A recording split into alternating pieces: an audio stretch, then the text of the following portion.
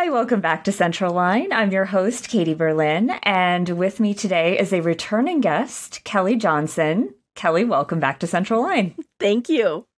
It's so great to have you back for conversation part 2. We're going to be talking about a different topic today, which we touched on the first time we chatted. But Kelly, if you'll remember, in our previous conversation, we talked about being a veterinary receptionist and how we can empower and grow the careers of our veterinary reception teams and make sure that they are empowered to use all of the special skills that they have. And so if you've missed that episode, go back and check it out because it's really good. But you don't have to have heard it first to hear this one. So it's FYI. Kelly, would you mind? We're going to be talking about grief today. And grief, it sounds like it's going to be a real bummer of an episode, but talking to you is like the opposite of a bummer. Talking to you is like a ray of sunshine. And so I have a sneaking suspicion that's one of the reasons you're so good at your job. But would you mind just giving us a little bit of your origin story for how we come to be talking about grief today when you were your last conversation with us was about being a veterinary receptionist? So I mentioned before I got into being a veterinary receptionist, I had gone off to grad school thinking that I was going to become an ordained minister. And I obtained my Master of Divinity degree. And that is a degree that also allows me to do chaplaincy. Chaplaincy, be very clear about this. It is spiritual care for people within a specific setting and a specific time frame. It is not for one religion. We are trained to utilize all religions, including atheism, agnostic, paganism, and the 5 major religions of the world. So we are highly trained to do all of these things. And in addition to my master's degree, I have obtained 2 units of CPE, which is Clinical Pastoral Education. And that is a rotation training for budding chaplains. And that is, I have obtained 800 hours so far. I have another 800 hours to go for my... It's a lot of hours. It is a board certified training. So that's why I want to be really clear about what is a chaplain first. People think of the priest in MASH a lot of times when I say chaplain. Mm-hmm. That is not chaplaincy today. That it does not mirror that. We sit with people in times of trials for the most part. We are there as a mirror, spiritual guide, spiritual companion, not religious companion, a spiritual companion. So I started out my training with that. And then as we talked about before, I accidentally ended up in veterinary med. And I had the opportunity to go and work in different hospitals and experience them because I was working for a large corporation.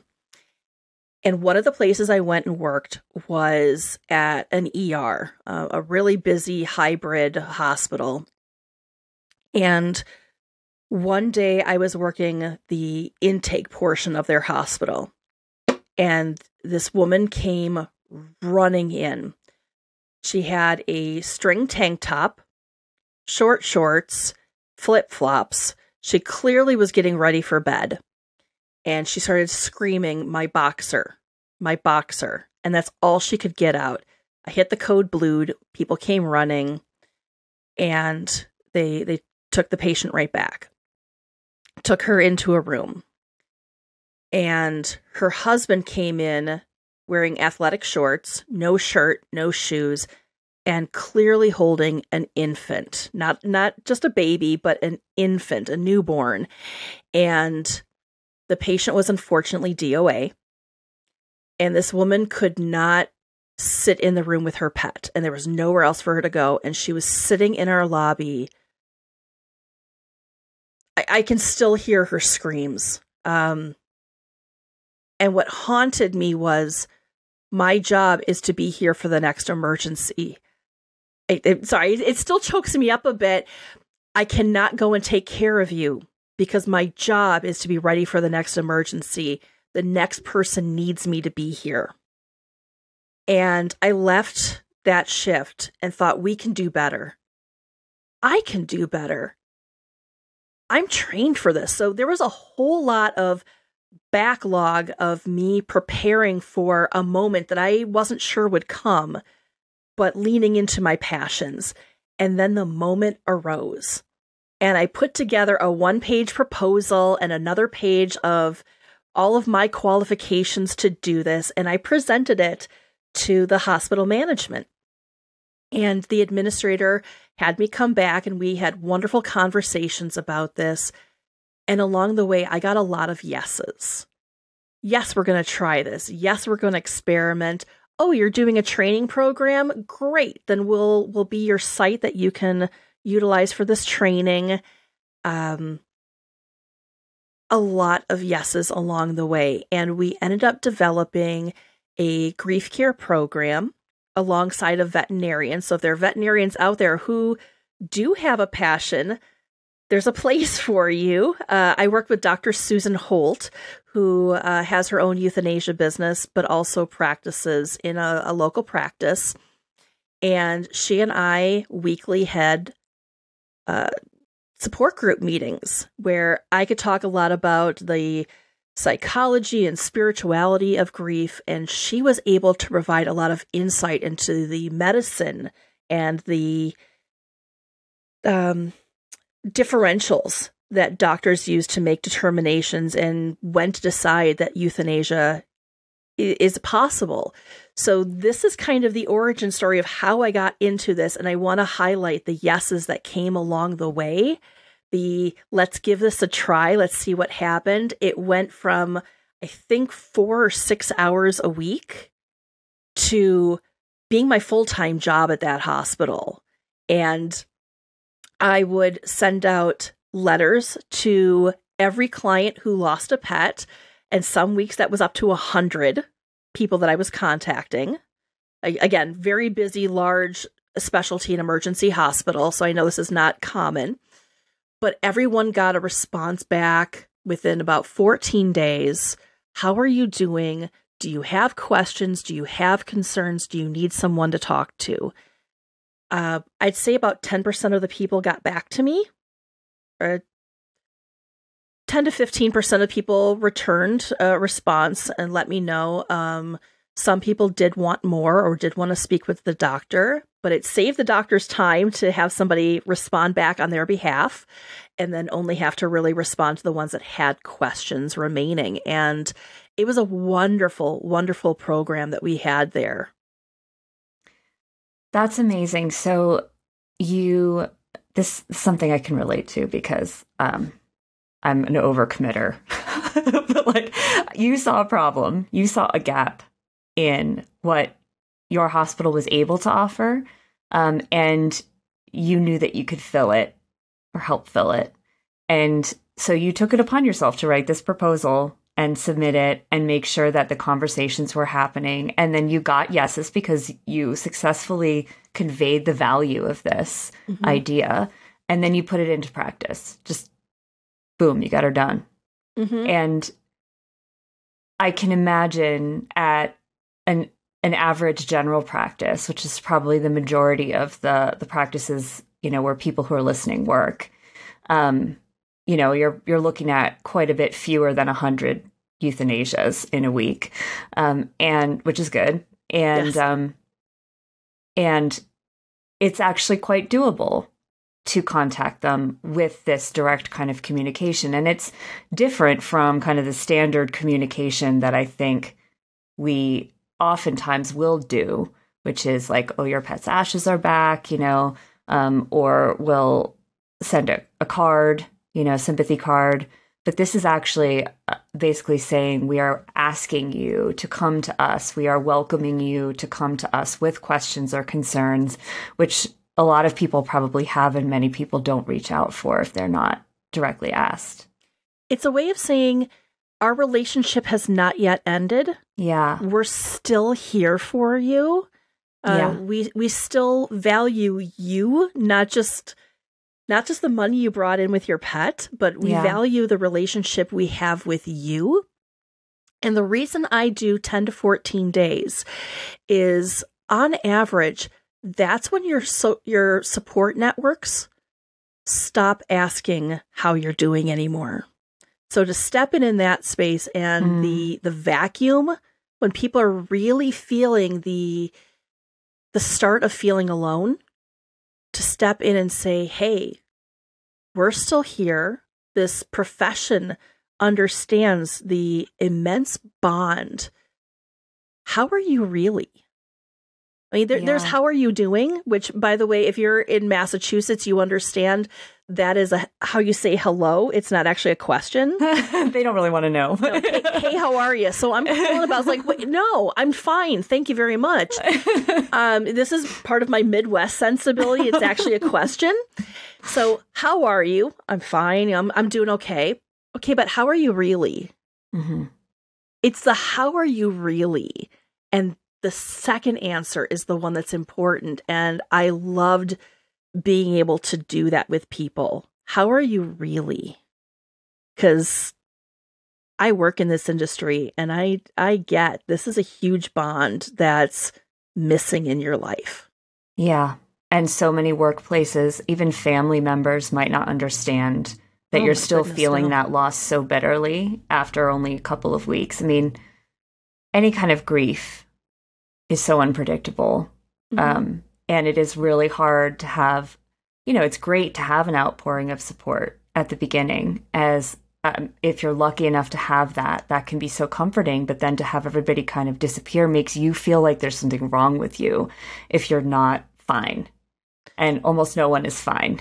When I lost my dog, Beth, and the team was fabulous, by the way, absolutely fabulous. And I want to give a huge shout out to Dr. Cindy Lopes, who navigated that water between client and colleague and a terminal diagnosis that just was horrible. First of all, that's just so hard to navigate those waters. But about 6 months later would have been her birthday. And I started driving to work, and the thought of going in there when she was gone, and it should have been a celebratory day. And I broke down. I couldn't even drive. I pulled off to the side of the road, called into work, and they said, don't bother coming in. Just take the day. Go home. This is happening within our own team members. Yeah. It's definitely happening with the general population.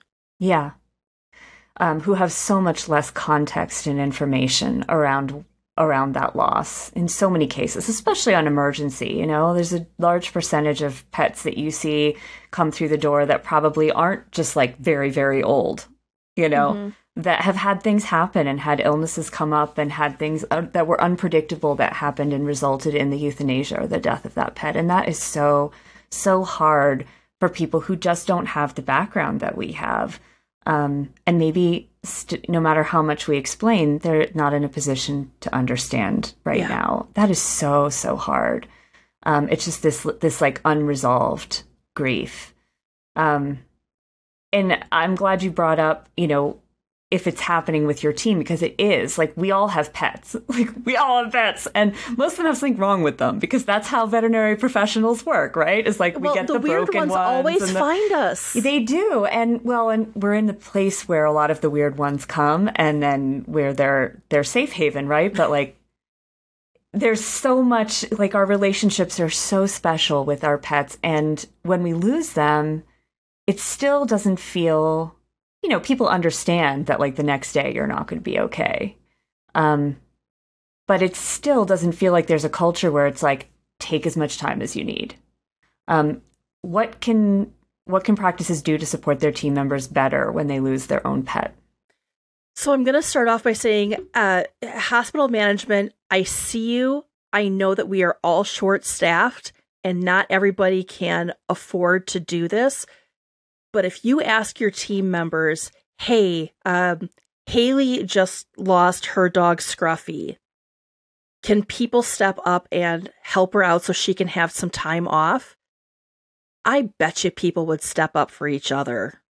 I really do. Ask people, let them know what happened, because we want to be there for each other. So I see you. I know you're short-staffed. I know you are trying to make things work. So please don't hear any of this as like, oh, great, one more thing to figure out. I'm just going to come at it from the employee side of things. Mm-hmm. And one is give your staff time off. Please.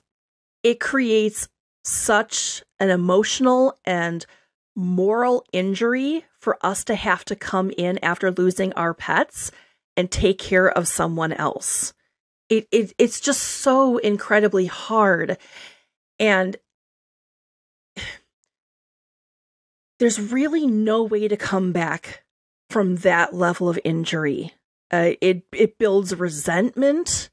It's a loss of trust that you don't understand how much this means to me. You know, if I lose for a lot of places, a grandparent, but definitely if I lose a parent or a child or a sibling, I legally get time off. It's bereavement leave. It's a legal entitlement to time off.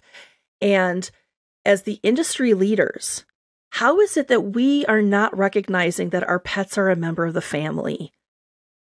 If we don't recognize it, how can I ask anybody else to recognize it? We need to take the initiative. And I know a number of hospitals are. They give one day off. I've worked in a place that recognizes the same level of bereavement leave, whether it's human or animal. And it's the equivalent of a week off to mourn your pet. And I had to write this out, but there are terms that we use synonymously. Grief is the immense emotion we feel surrounding loss. Bereavement is a time frame. So grief is internal. Bereavement is a time frame, chronological. And mourning is the time frame in which we're expressing it. So mourning may go on longer than a week that we have time off. And we may feel the grief longer. Mourning usually comes to an end at some point, or it abates enough that we are not expressing it intently or overtly, but we can still be experiencing grief. Mm-hmm. For years. Yeah, they're not synonymous. And we talked about how the importance of language. Mm-hmm. And so I wanted to highlight that is for our hospitals, it starts with a recognition of bereavement, that we need time away, a chronological space. Mourning is a recognition that even if we've completed the bereavement period, there may be trickle effects. Maybe Haley, who just lost Scruffy, should not go into a DOA or a PTS for the next month. And when she feels like maybe I'm ready to try, Janie is going to come in with her and they're going to shadow each other. And that way, if Haley needs to leave, I'm just grabbing names. If Haley's like, I can't do this anymore, the client doesn't experience any interruption in their experience. But it's a way for Haley to get back into the game and tiptoe into it. One of the things I did when we lost our dog Beth is I went into the treatment area and I also went into the room where we did the euthanasia. And I just sat in that space for a moment before I was expected to take care of others. Like, okay, I can be in this space. I'm not going to lose it. It's going to be okay. And then grief is going to follow them for a while. It is going to be the cloud that follows Pigpen around for a while. And it's going to be okay. These are all normal human things that we experience. It's a part of the human experience. Do you think that if somebody, because grief is going to look different for everyone, right? And so will mourning. Like, you know, somebody could outwardly express that they're mourning the loss of their pet for 2 days and then seem totally fine. And somebody else could be mourning the loss of that pet actively and overtly for a year. And it is so individual. But if your practice gives you, say, a week, say they're progressive and say, okay, take the entire week off, or it's company policy, you know, that you shouldn't have to be in on a euthanasia until you specifically say you're ready or for a month or whatever. If somebody comes back and says, I'm ready now, and it's been like 2 days, and they don't want to take that full amount of time, is that something that you feel like we need to help protect each other and say, I don't know that you're ready. I think we're going to just like not do that right now. Or for some people, is that work healing and they need that to get better? That's so individual. I would say for practice managers, sit and have a chat. Mm-hmm.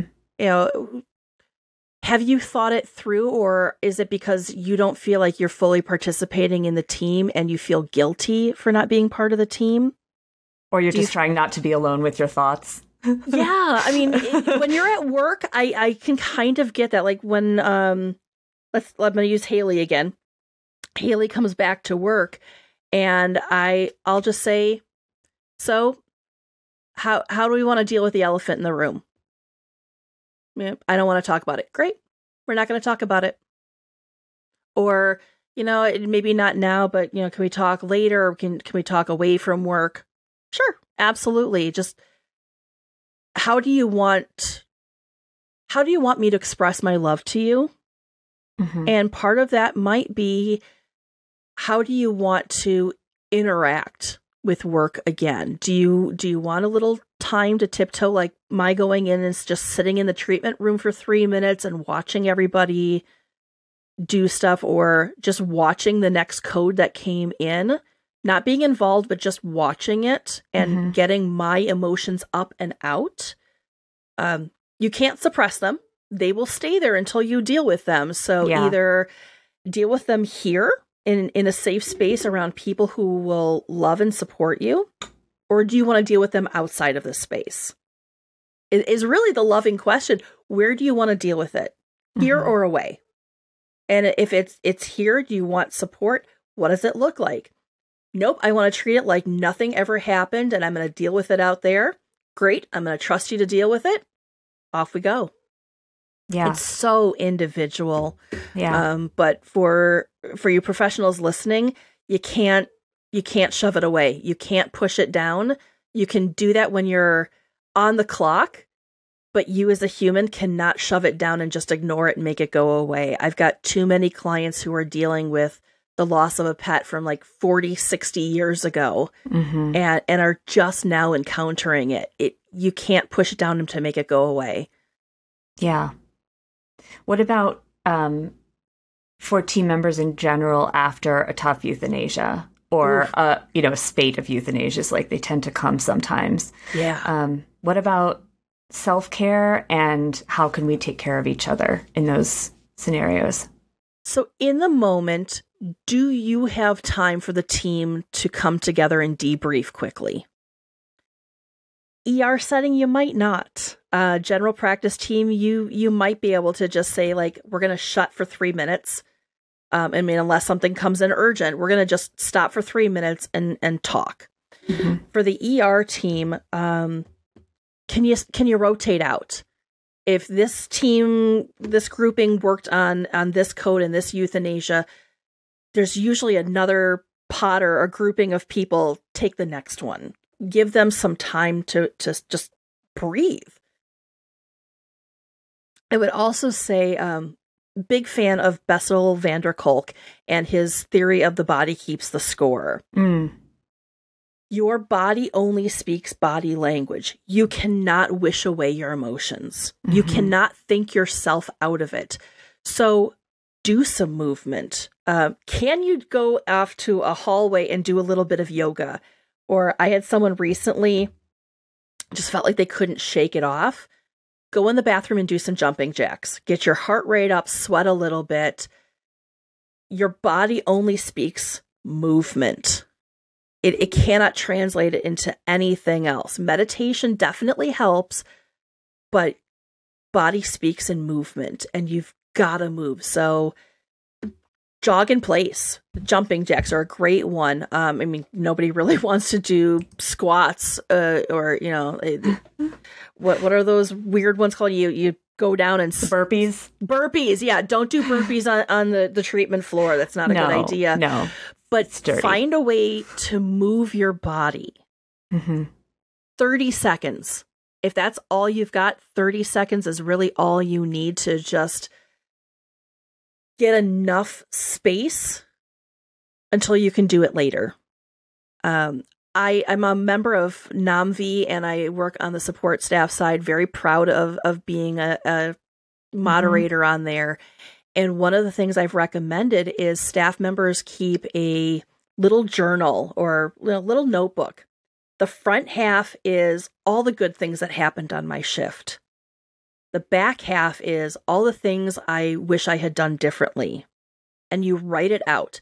The act of writing gets it out of your head because you've made it permanent on paper. You're less likely to ruminate. And that's so true. That works so well. Yes. And then every so often you go to that back and you rip those papers out and you vehemently shred them, or you put them into the shredder with such intention, because we're going to let go of the things that we didn't know once upon a time.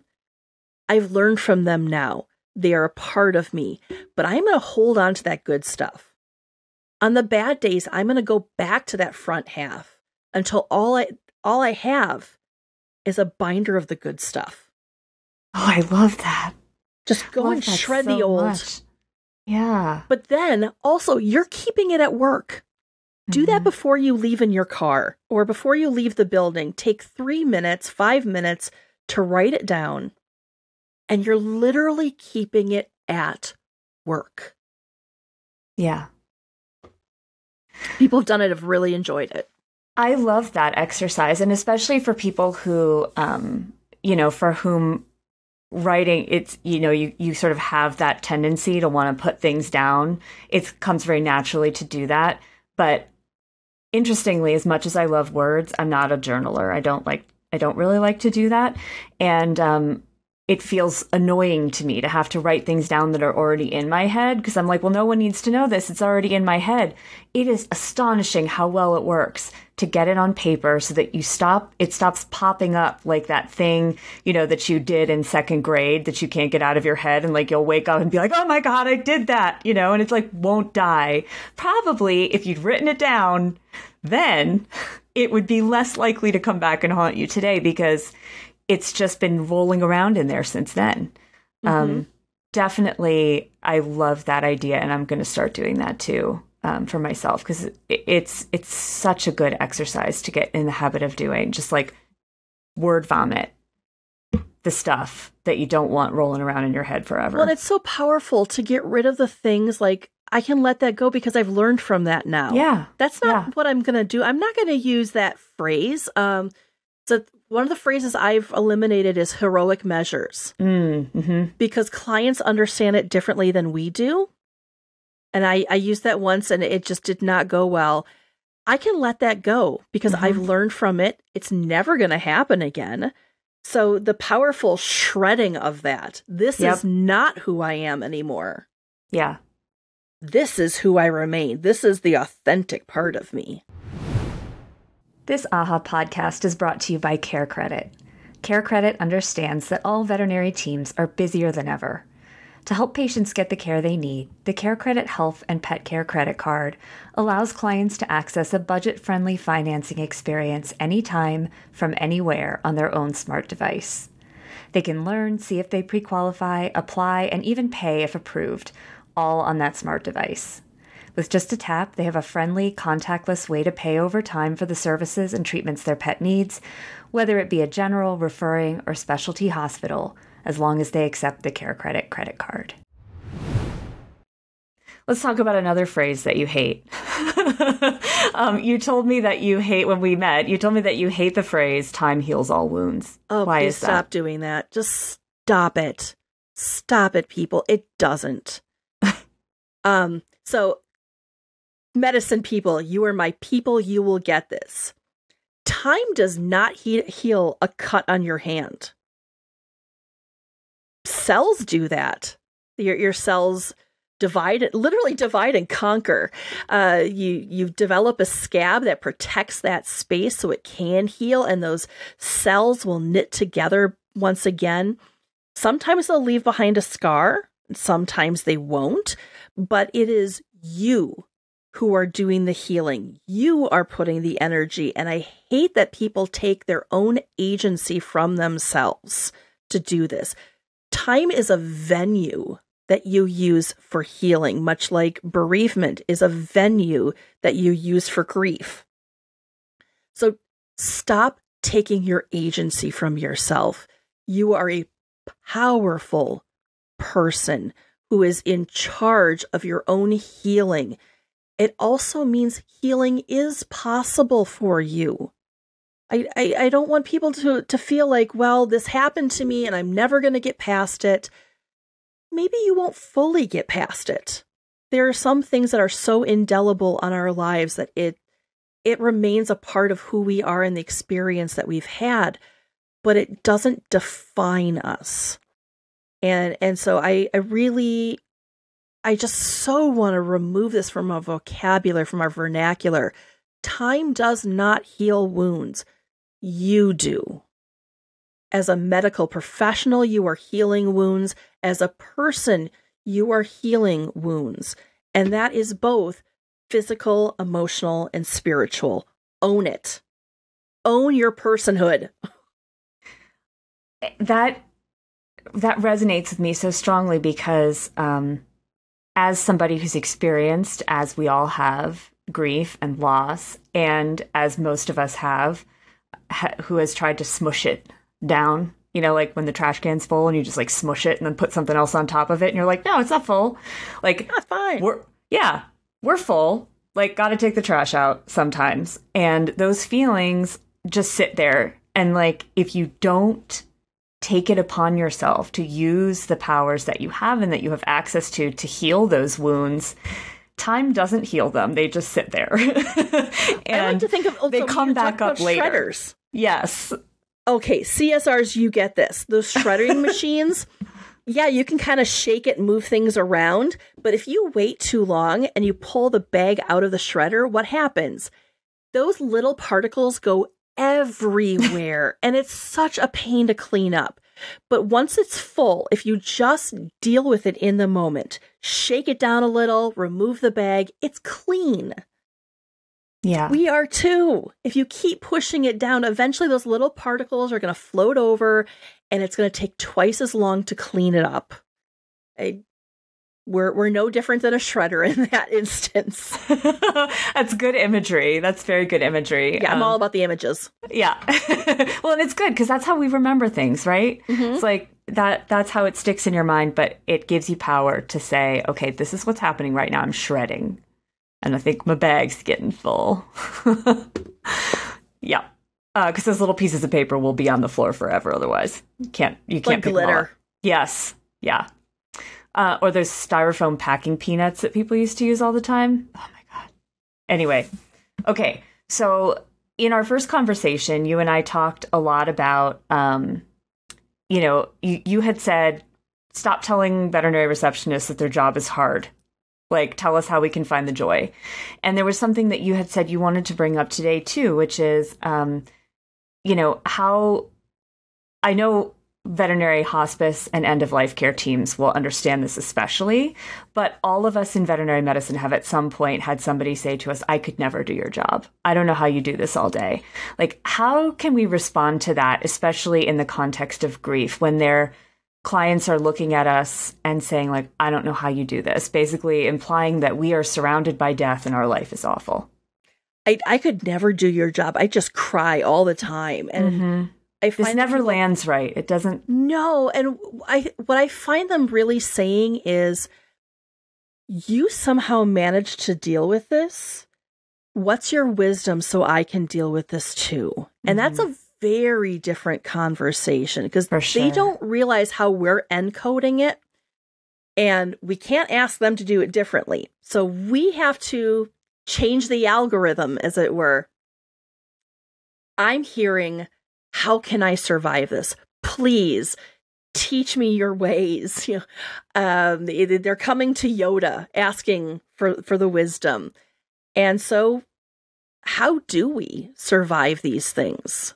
Impart your wisdom wherever you can. How do you do this?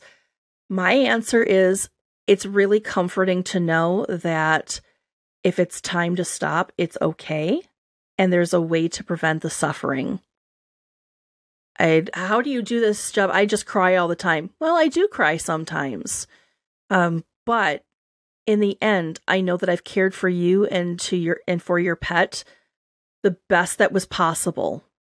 And I'm so grateful that you're trusting me with this.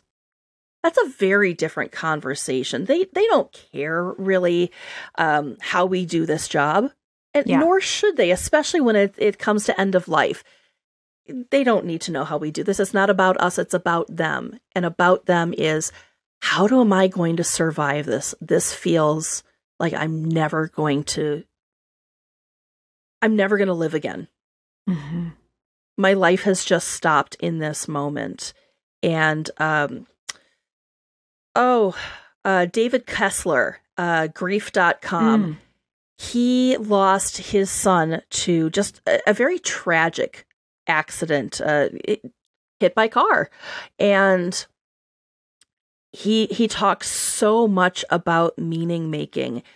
And meaning making is not making sense of the loss. He very clearly says there is no meaning to the loss.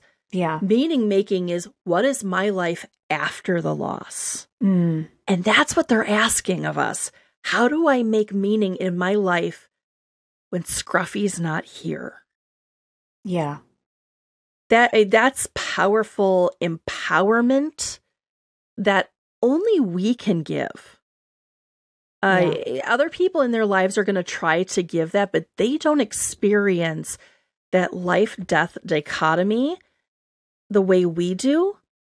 They don't come to euthanasia the same way we do. We understand it so differently. That was one of the hardest things for me to get my head around when I joined Vet Med, was that concept of euthanasia being the good death.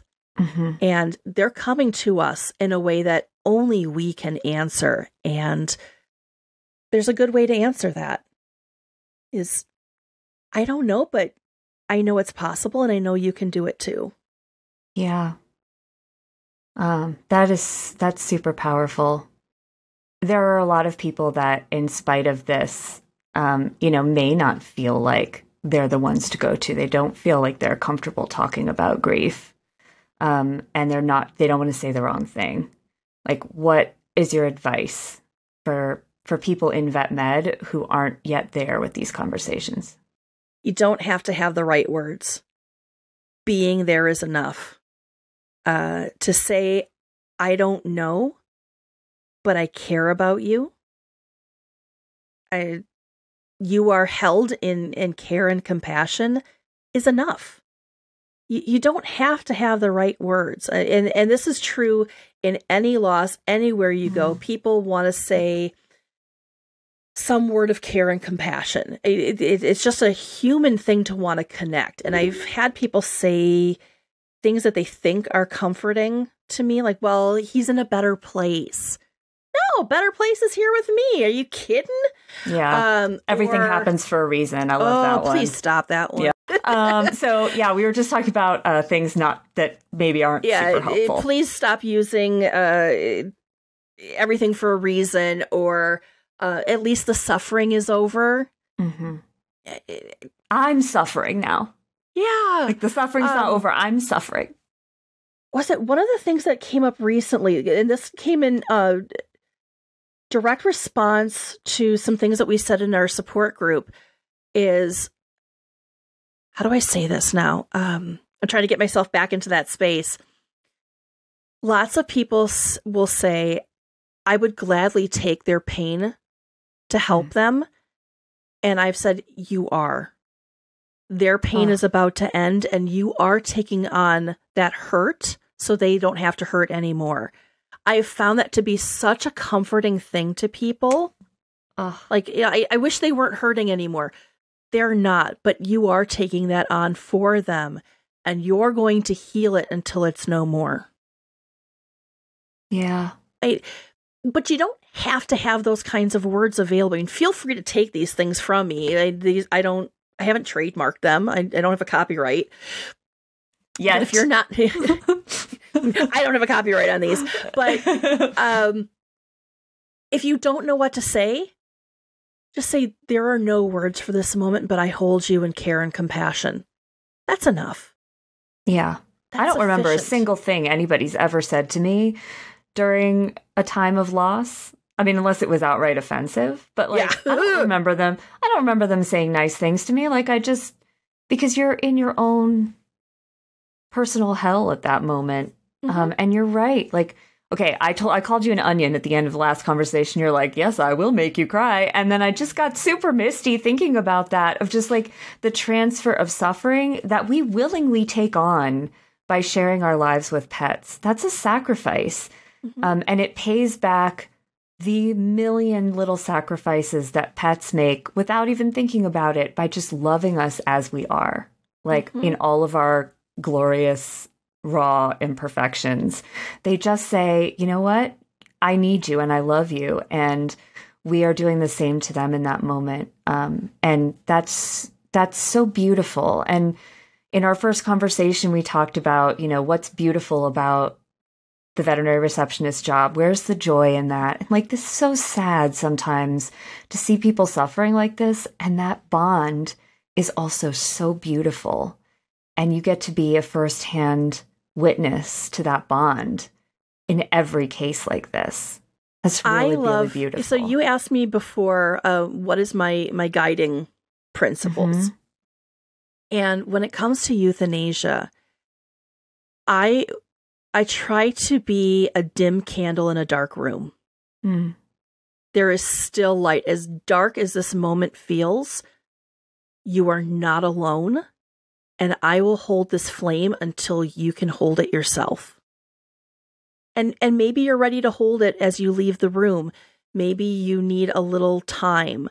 But for me, that is the joy of being present for euthanasias or doing the disposition after a DOA. By the way, my hospital has adopted, we have a treatment board, and we put disposition rather than DOA. Because they are now here for us to care for the body. And I love that we've transitioned to that. But that is the joy for me, is the assurance to somebody, we will care for your pet in a very respectful way. I will care for your emotions and honor them and see them for their true depth. And I'm going to have you leaving here knowing that you are not alone in this. This is not an isolating event. You are not in quarantine. You are seen and cared and loved. For those who are uncomfortable with euthanasia, if you can flip it over to, I am going to remind this person they are loved, even in the loss of a pet. I'm using the word powerful, but I mean, it is. It's awesome in the sense that it is a moment of awe to have that level of human connection. Now, you have to love people. If you don't love people, you may not experience this. But for those of you who really, you don't always like them, but you love people, you are going to get this sense of humanity at its best. Yeah. And that's what I love about this work, is humanity at its best. Do you find, okay, last question, because in talking to some other providers of end-of-life care, Dr. Mary Gardner and Dr. Lynn Hendricks, being two of them, Dr. Kathy Cooney, I'm thinking about conversations where, we've talked about compassion fatigue and feeling this just like piling up of all of this death and sadness. And they seem to be some of the people that, and you seem to be some of the people that I feel like are the most at peace and the most willing to take on those situations of just like deep, deep sorrow. And I'm thinking back to my own experience of euthanasia, of animals that I had seen grow up, from young adulthood to being very ill with cancer, for instance, or with an unexpected illness, but I was very close to the owners and had gotten to know those pets well. And we walked each other through those situations together. And it was a complete circle where I felt like I had done everything that I could and made sure that those clients knew that they were loved. And I hold no fatigue from that. I hold only satisfaction and the honor of having been part of that process. The fatigue for me thinking back now is the sympathy cards that I just signed in a hurry on a busy day, or the euthanasia where I wasn't there and the owner dropped off the pet, and there was really hardly any communication between me and the owner or me and the pet. That's the stuff that builds up for me because there was no personal connection. There was no closure of I've done everything I can to make sure that this owner is okay, that this person is okay and feels held. And that makes so much sense now listening to you, that it's not that these heavy emotions won't feel heavy, but for me, the hardest part was feeling like it didn't matter, that I hadn't allowed it to matter because I was busy or because the system didn't allow for it. Yeah. So what do you do to make it matter?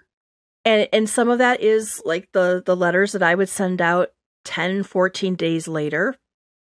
I have gone back in after a PTS and literally laid my hands on the patient and had a conversation with them internally.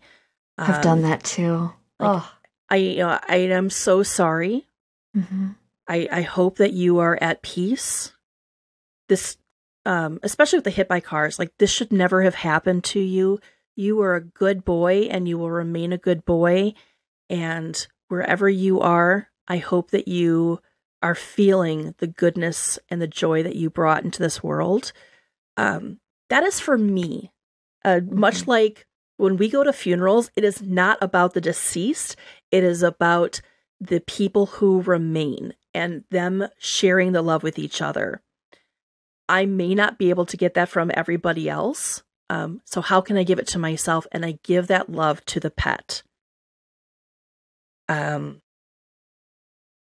It doesn't have to be a lot, but how do I find that satisfaction? Mm-hmm. And also, I've confronted my own mortality. That is a huge part of it not bothering me. That also part of my grad school work is to confront your own mortality. I am a mortal being, and at some point, my time here will end. What have I contributed? What have I done? And that which I have left undone, can I be at peace with that? And I struggle with that every day. Every morning it's a challenge. But part of what I have done is if I cannot save, if I cannot do, can I at least make better? And you professional staff, the medical focused portion of the team, absolutely. I know some days it feels like pushing the plunger. For some days it feels rote, and it hurts that this feels rote. But know that if you cannot save, you are relieving. You are ending suffering. You are living into euthanasia as a good death. And that can be sufficient unto the day that you have relieved suffering.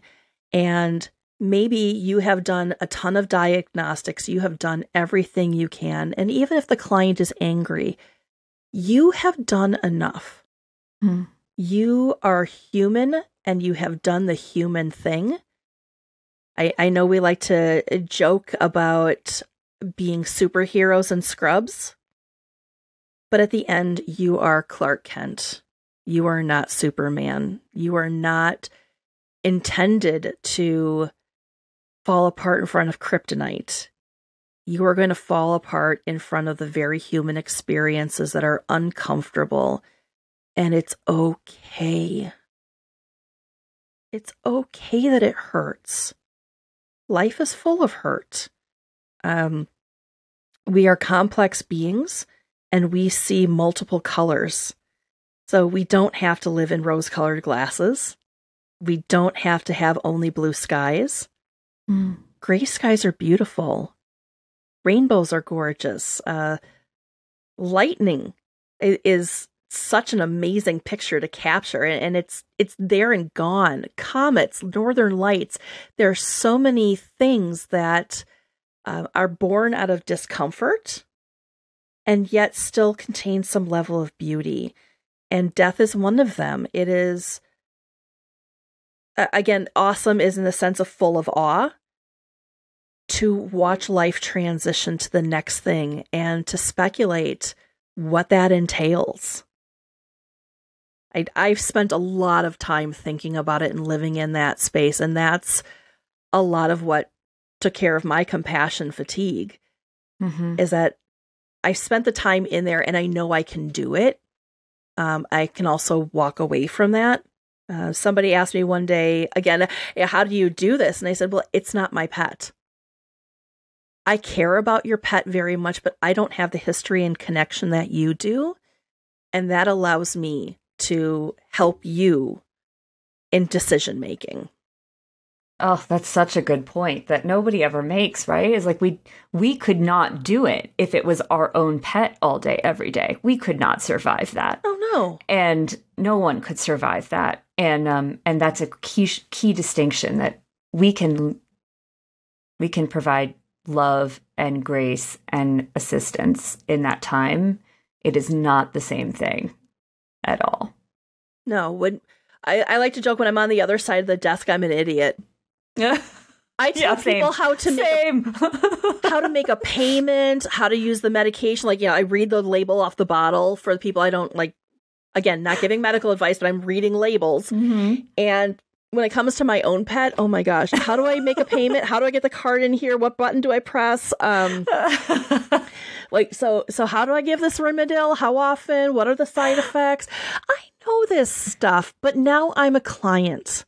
Yep. And I'm an idiot. Well, I'm an idiot client.